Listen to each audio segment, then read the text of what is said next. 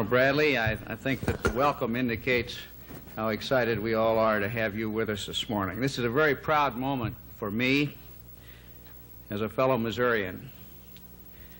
We have three guests that I should like to introduce to you this morning.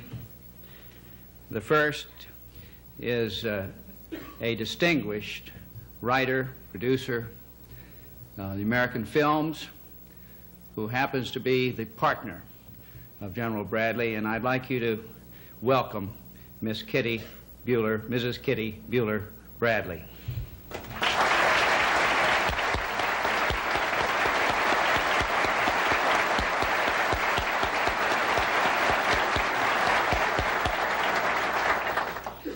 Second, I'm sure many of you saw on television, making sure that the President started in the right direction, the commanding general of the Washington Military District and our friend General Robert Arter.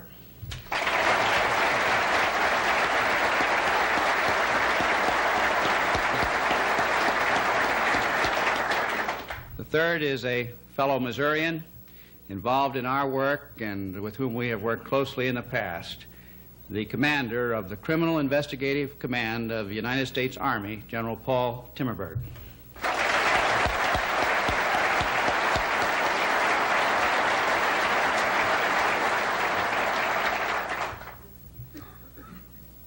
This distinguished lecture was called on short notice, but it has been in the works for about 2.5 years. We have been trying to find a time on the General's travels and other responsibilities when it would be possible for him to join us.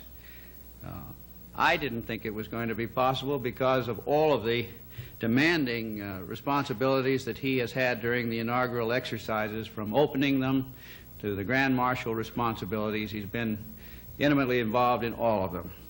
But was with them Wednesday night, and the General and Mrs. Bradley said, give us a day to rest, and we want to come to the Bureau. So we're just so delighted to have you both with us.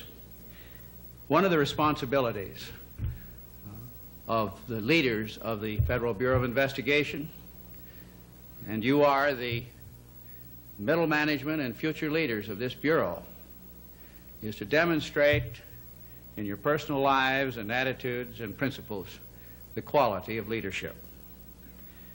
What better opportunity than to listen to someone who has commanded the largest fighting force in battle ever assembled under the American flag, over 1 million men, a soldier's general who cares about his men. I'd like to tell you a little something about General Bradley, although most of you who have studied history know him for the living history that he is.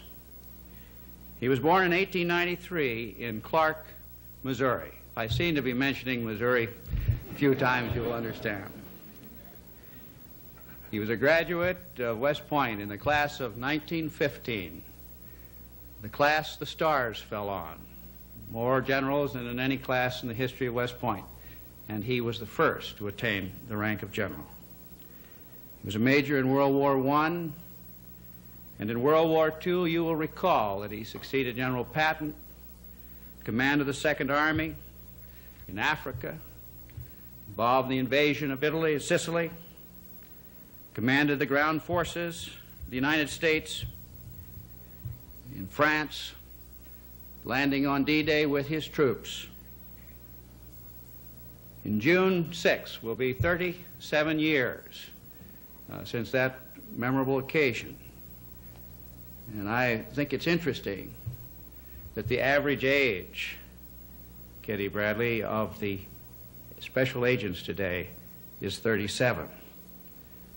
I think a great deal of water has gone over the dam in those 37 years, and many of you were not even around on June 6, 1944.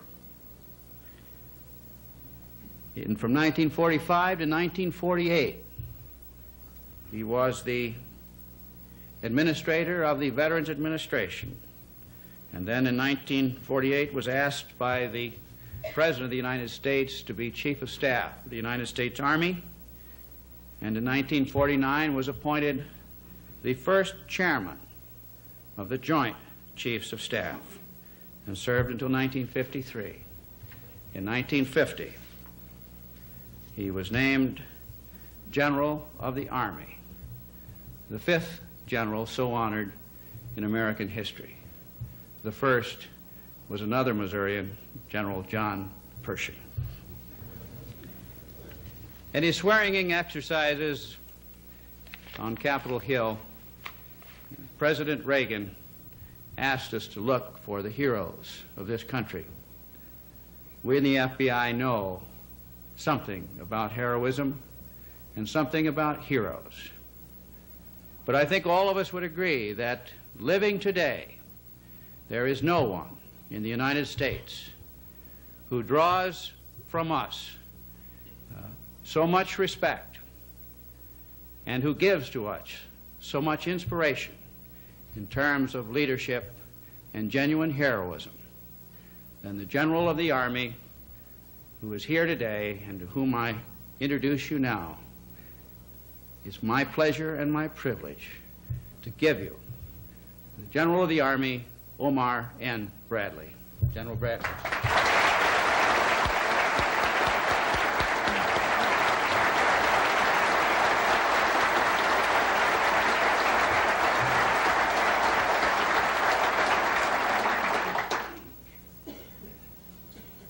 Thank you very much, sir. Yes, I've been in the Army now since 1911. That's a long service. They usually retire people after 30 years, but I've been on continued duty now since 1911. 5-star generals do not retire. They keep on working for life.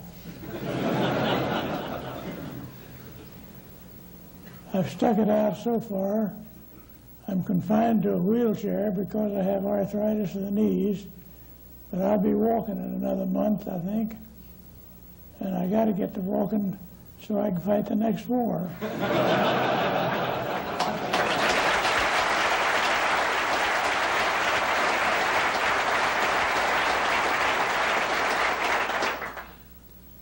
I like to walk the front line each day and see what's going on. I'll talk to you about 30 minutes, and then I'll answer questions for as long as your chief will let you. When I first joined, we had no selective service. It's all volunteer. Enlisted men got $12 a month. Sergeants got 18. A man that's an expert rifleman got $5 extra pay. I think that's a good thing because we want to learn to use our weapons. You do want to carry ammunition all the way to the Rhine and then miss with it.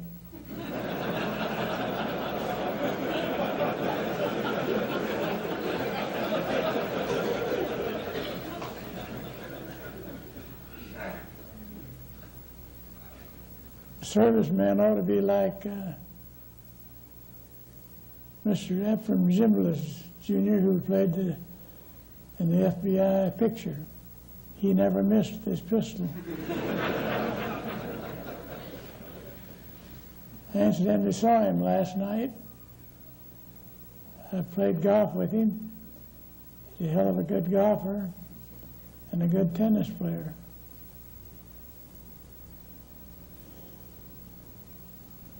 I played on the baseball team at West Point for 3 years and was a substitute on the football team for 1 year. Every member of the baseball team who stayed in the service until the war became a general. All the men who played against the Navy in football in 1914, except 2 who were sick, made general. So I think mass athletics is good for you.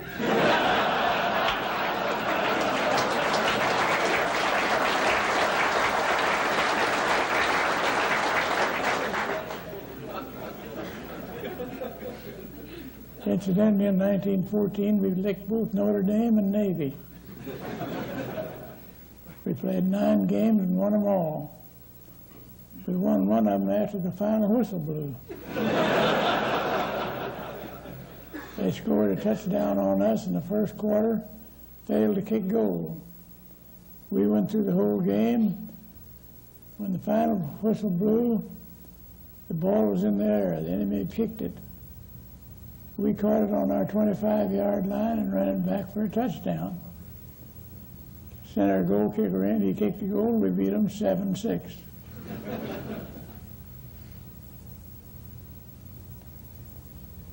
There's certain principles about leadership, and while I know mostly they apply to the military, I also know something about how they apply to the civilian life. I was chairman of the board of Boulevard Watch Company for 15 years, and we had the manager had the president of the company who had no leadership. And 2 years after I left the company, it went bankrupt. So remember what I tell you is not applicable only to the military, it's applicable to civil life. The first principle I'll mention is mental and physical energy. I'll cite as an example General Sherman. I hope not too many of you are from Georgia.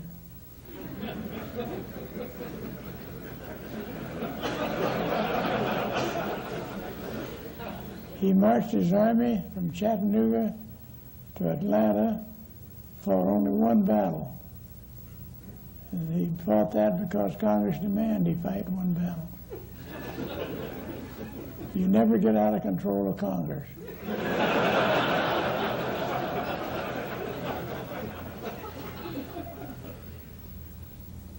Every night he rode over the battlefield, made a reconnaissance.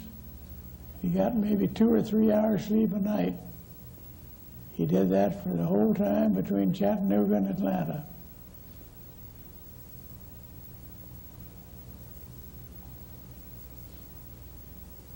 So remember, mental and physical energy. It applies to presidents of companies, chairmen of the board, and most anybody else. You never saw a lazy man that got very far. The next characteristic I'll mention is confidence. Confidence to the point of stubbornness. And I'll cite, as an example, General Grant. When the Battle of Shiloh started, he was 20 miles behind the line. He rode forward on horseback, met a lot of his men in retreat. He said, "Turn, boys, we're going back." They went back and won a great victory. He never knew when he was licked. There's a story about him in the Richmond campaign. He was up all night reconnoitering the battlefield, drawing up his orders and issuing his orders. At daylight, he was back toward the rear of his army. He took his saddle off, threw it down under a tree, put his head on it, and went to sleep. Half an hour later, a courier rode up, said, "General, you better wake up. Your right has been defeated and is in full retreat." General Grant shook his head, shook the cobwebs out. It might have been because of drinking the night before, I don't know. He said, "It can't be so," and went back to sleep. And it wasn't so. He had confidence in his plan, confidence in his leaders, and he couldn't be disturbed.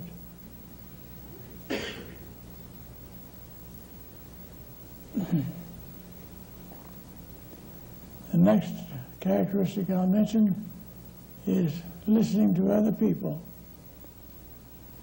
You don't know it all. Other people have ideas and have knowledge.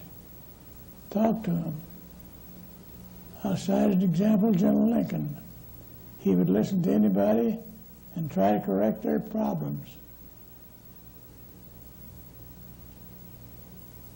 Incidentally, I might mention here that General MacArthur was the only time since the Civil War General McClellan questioned the authority of the Commander-in-Chief. We obey the Commander-in-Chief. we'd take an oath to that effect. And nobody in the Army should question the authority of the President. I mention that only because all of you wonder why General MacArthur was relieved. He questioned the authority of the Commander-in-Chief. He had to be relieved. General MacArthur was one of the smartest men I ever knew, but he did question the authority of the Commander-in-Chief. He had less excuse for it than McClellan did. McClellan was president of a railroad, and at one time President Lincoln was a young lawyer working for the railroad. But come that as it may, we in the Army mustn't question the authority of the Commander-in-Chief.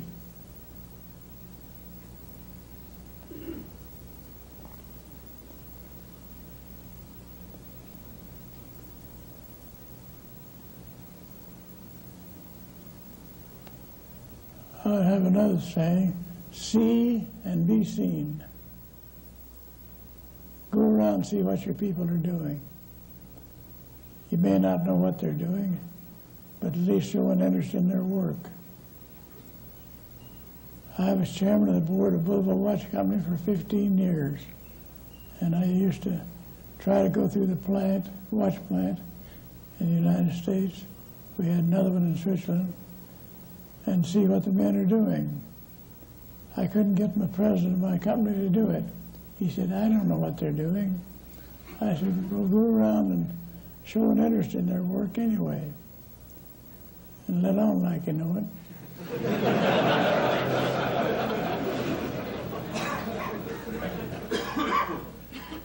Mr. Watson, who was one time president of IBM, which is a big company, said the art of leadership is in running something about which you know nothing about.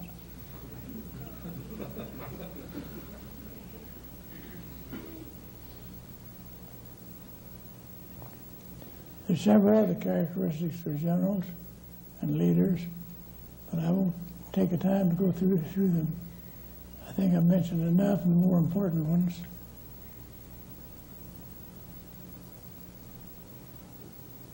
What characteristics I had, I don't know. I think it was stubbornness.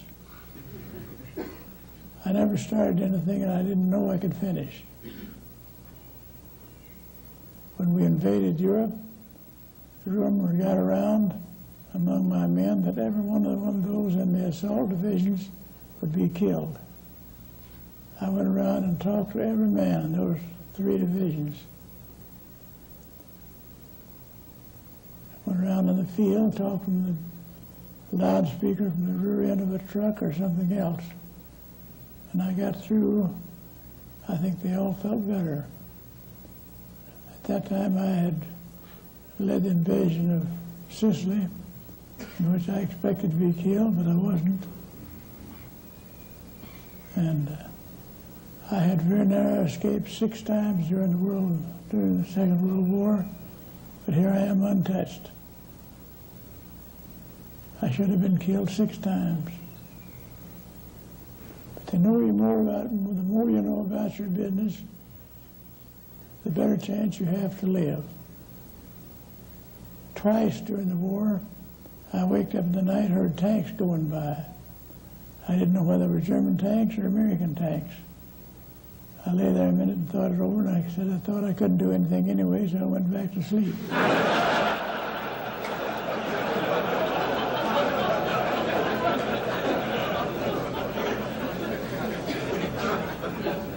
As it turned out, both times they were American tanks. So I didn't have anything to worry about. If it had been German tanks, we'd have killed them all the next morning anyway.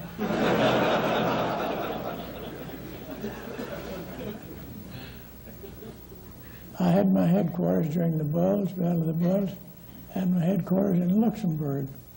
The Germans came within 7 miles of that town, but I didn't move. General Eisenhower suggested I move back to a safer place. 7 miles is too close to be with the headquarters of that size. I said, no, that's where the Luxembourgers, and I didn't want to destroy their confidence in our ability to stay there. And so I stayed.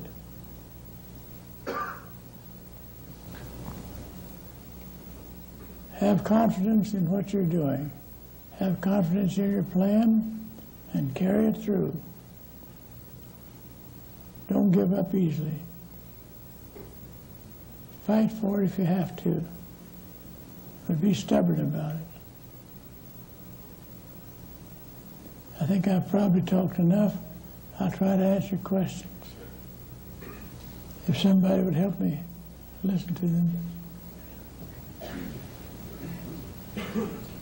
Speak loud enough for me to hear you, and I'll make sure that the general understands the question. John? General, I'd like to know how at the top command level, how much knowledge was there that we had broken the German code? I think the code name for it was Ultra. Is that true? I don't think I got all of that. Could you repeat it, please? John's question, General, was how much knowledge was there among the general officers of the fact that the German code had been broken, the Ultra code? Well, I think we all knew it. I was the only one that used it. One night we intercepted a message that the Germans are going to counterattack the town of Carentan in France at daylight with an armored division. All I had in Carentan was the 101st Airborne Division. They had very few anti-tank weapons. So I sent a message down to my corps commander to send a third of an armored division over there to reinforce them. Send it over during the night. He did. He sent a third of the 3rd Armored Division to Carentan. And when the Germans counterattacked the next morning, they found a third of an armored division plus the 101st Airborne. We licked them, drove them back 5 miles and established our front line 5 miles farther to the front. Incidentally, during that fight, we killed 365 cows.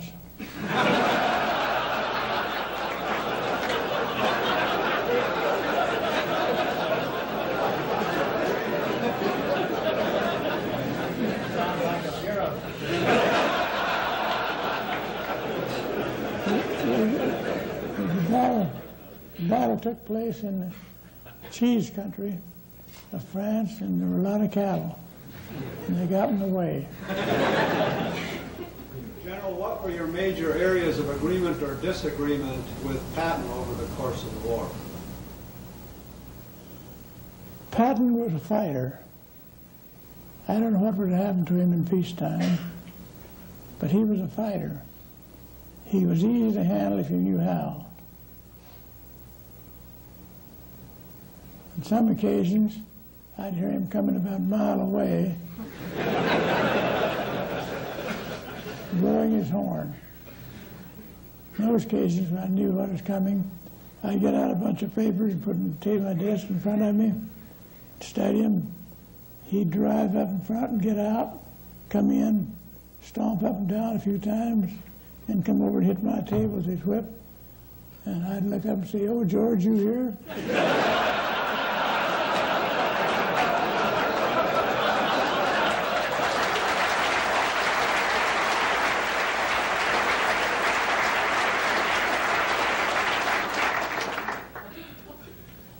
I would always hear him out, and then I'd analyze what he'd proposed. One time he came up on a Saturday, had some plan, I analyzed it, told him it was no good, he went away, and came back the next Saturday with another plan. I listened to the whole thing, and then he got through, I analyzed it, and before I got through analyzing it, he said, "Brad, it's no good, is it?" "God damn it, you're right, always you're right." But he said, "We make a good pair. I come up with these wild ideas, you adopt the good ones and throw out the bad ones." He was satisfied, and he'd had his say, he went away happy. In Luxembourg, the Germans used to shell us from long range. And fortunately, they shot over my hotel. They hit on the outskirts of town instead of hitting me. I made only one concession. I moved from the German side of the hotel to the other side. Because if he'd hit my side of the hotel, I lived on the second floor, he might have caused trouble. We didn't pay too much attention to it, except Patton called me up one night. He said, "Can't you get Battenberg," he was Air Force, "to get up so we get some planes up and make those fellas shut up? Because when you got planes up to locate them, they'd shut up." And he said, "They hit my headquarters, killed a man in my headquarters. They just hit in the yard across the street from where I live." Said, "I'm not afraid, but my dog Willie is scared."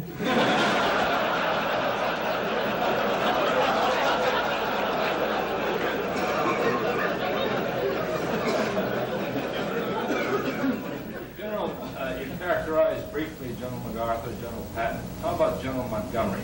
Was he as difficult to deal with as sometimes Reagan? Fortunately, I didn't have to deal with Montgomery too much. He was under Ike. And Ike threatened to relieve him, and when he wrote the letter out asking Churchill to relieve him, Montgomery's chief of staff, General DeGangon, saw it and he said, "Please don't send that till I have a chance to talk to Monty." He went back and told Monty what was happening. Monty came to heel very quickly. But he was a hard man to handle. He wanted to command all the ground forces. And I finally told Ike I wouldn't serve under him. Ike said, "I thought you'd do anything I asked you to do." I said, "I will, except for that. I will not serve under Montgomery." And I said, "Patton will not either. I've talked to him."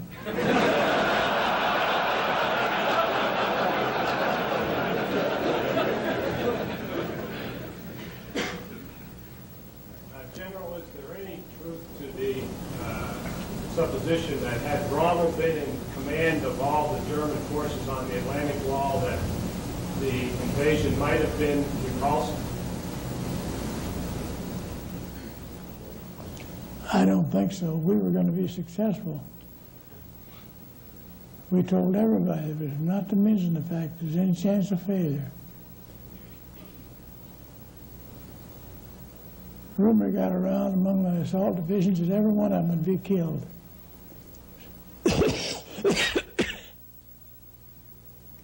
So I went down and talked to every man in the division. Going over on one of the boats, one of the correspondents saw a sergeant reading a book. He said, "Sergeant, how can you be so calm about it?" He said, "Aren't you worried?" He said, "No, General Bradley told us it'd be all right, so why should I worry?" So the talks did have some effect, I guess. Yes. General, on a related question, how would you assess Field Marshal Rommel in terms of being a tactician? I want you to assess General Field Marshal Rommel as a tactician. I think he was good. He commanded the sector that I landed in. He had done a lot to strengthen that sector. And in addition to the normal defenses of that sector, the day I hit Omaha Beach, I found the 352nd German Infantry Division maneuvering on the beach. That's what made it so hard. We fought until noon before we were successful. The other beaches went off very nicely. But Omaha Beach is particularly tough. It was, they had a tide there of 8 feet, and it was a quarter of a mile from low water mark to high water mark. And then back of that high water mark was a big, tall cliff we had to climb. I've been back there several times since, and I wondered at the fact that we could climb it, let alone when somebody was shooting at us.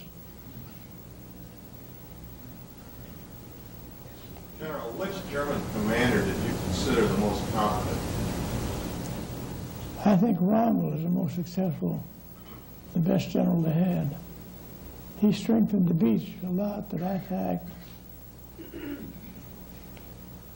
In the fields behind the beach, he had put mines on top of he directed poles and put mines on top of them to catch our gliders. And a lot of our gliders were lost by hitting those poles.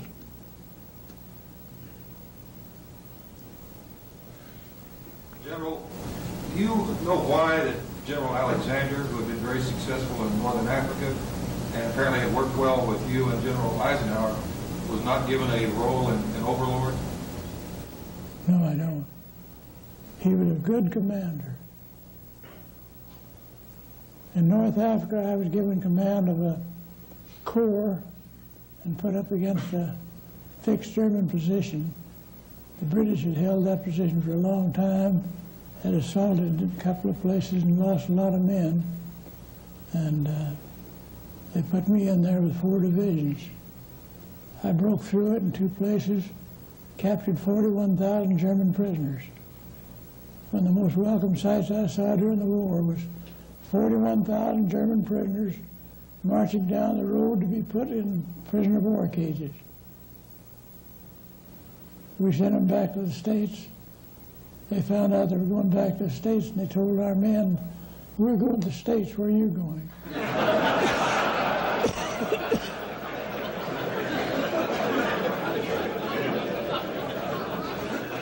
They had a pretty good answer. They said, "Berlin."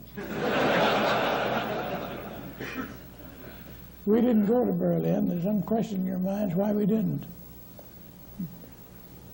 I got to the Elbe River and met the Russians there. I was about 90 miles from Berlin. I called me up one night and said, "Can you go to Berlin?" I said, "Yes." He said, "What do you think about it?" I said, "Well, it cost us, we figure, we have plans for it. We figure it'll cost us 100,000 men, and then we'll have to get out and turn it over to the Russians. Why should we do it?" I still think I was right. You don't give away 100,000 casualties easily. At least I didn't.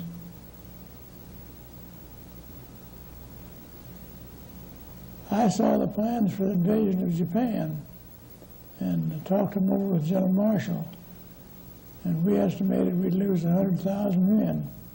We dropped 2 bombs and that ended the war. A lot of people criticized us for dropping the bombs. But anytime you can save 100,000 casualties, you do it.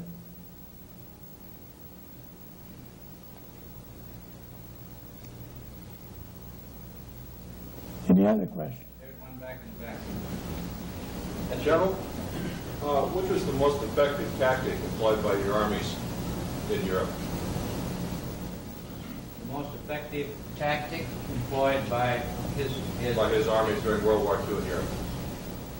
What is that? He wants to know if you have an opinion as to what was the most effective tactic employed by your forces in Europe. I don't know. We won, didn't we?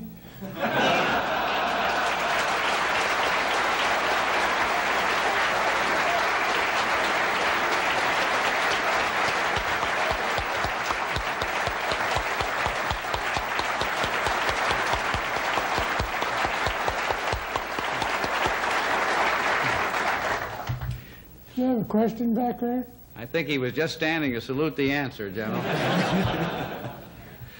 Well, I think that's a tremendous answer to end on. It certainly is the essence of leadership. Is Ron Wetzel here? Will you come up, Ron? There he is.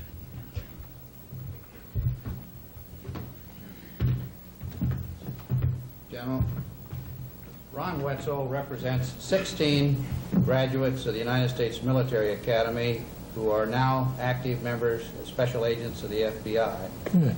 And I've asked him to be present here this morning on this platform to represent all of them and all of us.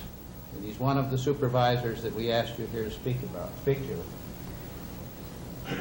Normally, we give our distinguished lecture in these lecture series a little remembrance of the occasion as a way of saying thank you.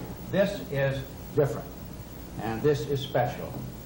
General Bradley, in the history of the Bureau, 13 of these presentations have been made, all to Presidents of the United States or Attorneys General. Duty, honor, and country epitomize the military academy. Fidelity, bravery, and integrity are the motto of the FBI. We think that you, in huge measure, embody all of those principles, and we would like you to be one of us. And therefore, it's my pleasure to present you with this award, or I don't know what you call it, what it is, but what it means is that we would like to make you an honorary special agent of the Federal Bureau of Investigation. Thank you very much. Special Agent General Bradley.